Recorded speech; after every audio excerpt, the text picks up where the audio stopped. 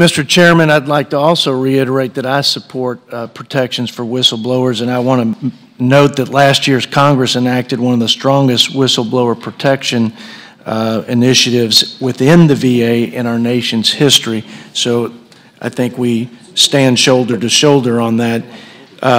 Thank you, Mr. Chairman. Thanks to everybody for being here. Thank you, panelists.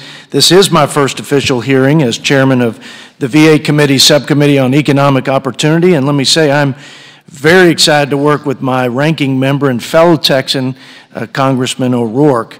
And I'm also pleased, obviously, to partner with you, Mr. Chairman, and the other members on your committee. I believe we can all agree that the mission of the Department of Veteran Affairs is to care for those who have borne the battle. This is more than a government agency mission. This is a sacred honor. This is a sacred responsibility for every VA employee and for every American. The men and women who have raised their right hand to serve and who've been willing to make the ultimate sacrifice, I think you will agree, deserve nothing but the best service and care worthy of their commitment to our country.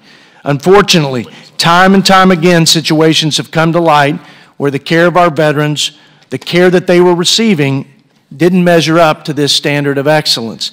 Now here we are, almost 3 years later, after the Phoenix and agency-wide waitlist scandal where several veterans waiting for months, some who died before they could get an appointment with a doctor.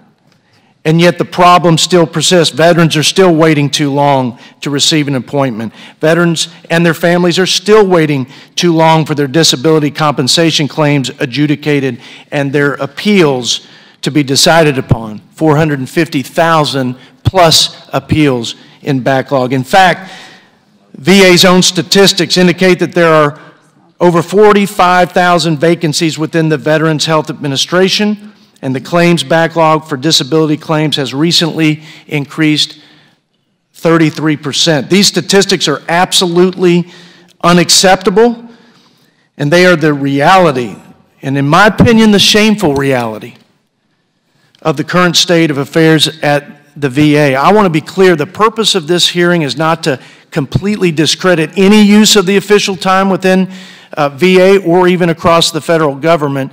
After all, it is allowed under law. We must, however, ask ourselves this question: are we going to fulfill the mission of the VA and provide excellent service to our veterans, or are we going to perpetuate what I believe appears to be a broken bureaucracy and a culture of unaccountability? I'm grateful to the Government Accountability Office for taking this large task of looking at the use of official time in at the VA and how the department is tracking its use as well as space at facilities used for union activities. I'm very troubled, Mr. Chairman, by their findings that the VA is not accurately or sufficiently tracking how much time employees are using official time, and that the data that we do have from the VA is unreliable at best. This concerns me on a number of levels. Are people taking advantage of the system? I would conclude that most likely they are, because whether intentional or not, without an accountability system, there's no consistent means to track official time, even if you wanted to. And as the old saying goes, if you can't manage what you can't measure.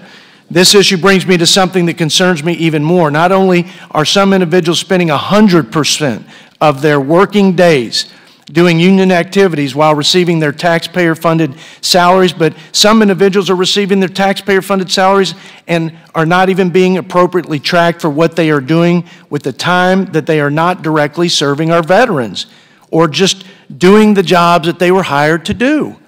As someone who has overseen multitudes of different staffs throughout my career, I can't fathom an instance where I would be paying someone a taxpayer-funded salary to do a job that I can't even account for at the end of the day.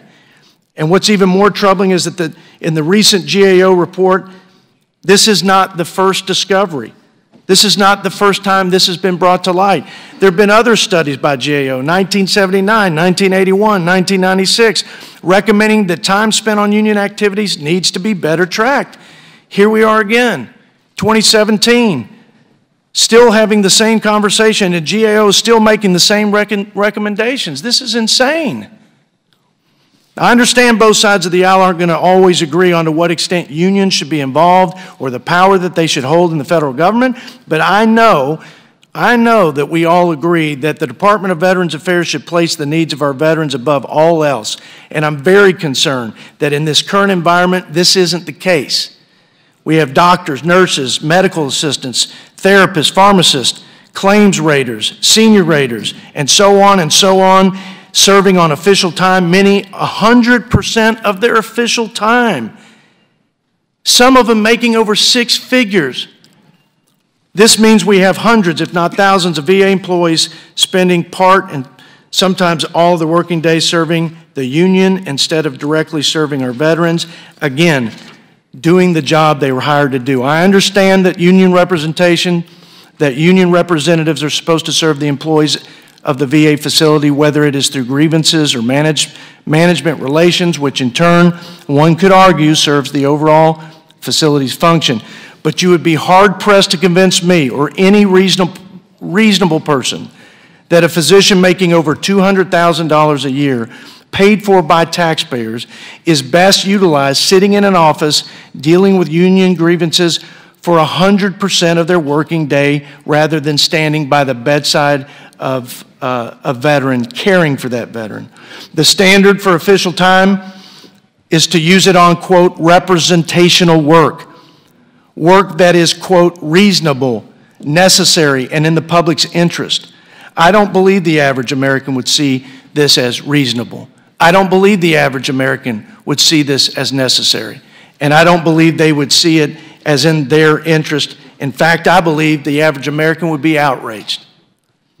I came to Congress, as I think most of my colleagues did, to make a difference, to root out the real problems facing our country, find real solutions. And while this hearing today is not going to completely resolve all the issues related to official time and union activities on the taxpayer's dime, I think this discussion is necessary and pertinent, and we continue to reform and fix the VA as a whole.